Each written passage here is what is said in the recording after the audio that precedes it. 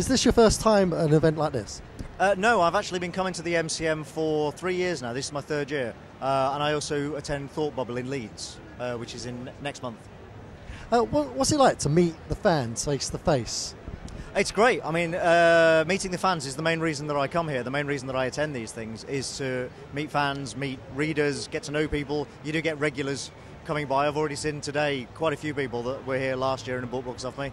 And yeah, just to sort of get to know people. And you know, I remember when I was a fan, one of the biggest thrills I got was meeting creators and, you know, being able to chat to them about books they'd written, tell them how much I'd enjoyed them and so on. So yeah, I know what it's like. So I like attending these things to be able to do the same thing for people who like my books.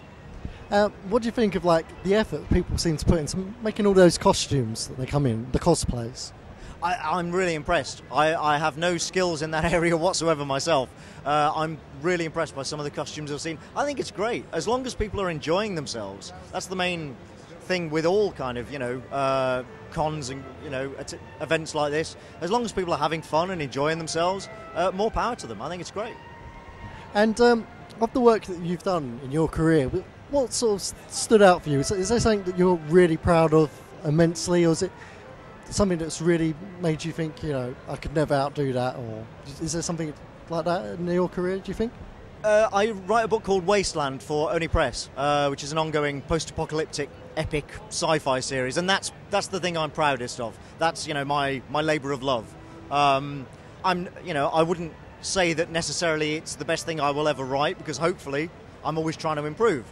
But certainly right now that's the thing I'm proudest of, and it's the thing that's dearest to my heart.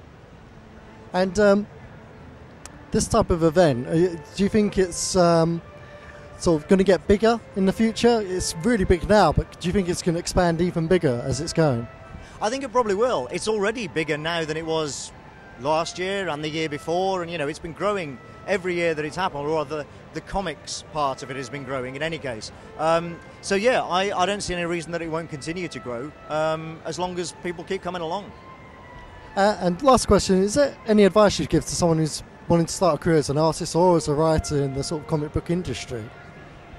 The most important thing, if you are looking to make a career in any creative endeavour, writer, artist, even filmmaker, anything, is you must have perseverance. You must never give up, because there will be times that you will be tested, that things will go wrong and you will want to give it all up. And if you do, you've immediately failed. So you must be persistent, believe in yourself, and never give up. That's the most important thing.